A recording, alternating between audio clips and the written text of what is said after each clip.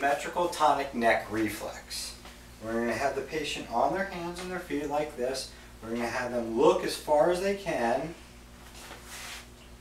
Now look all the way up towards the ceiling. Back down.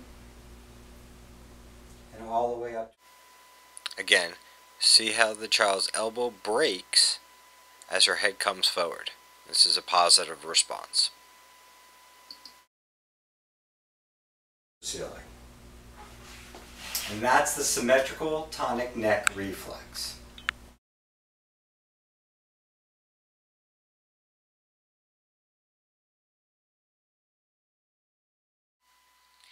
As the child extends her head backward with her eyes closed, you can see as she initially sways forward, then back to the right, settling over to the left, and then back to the right again.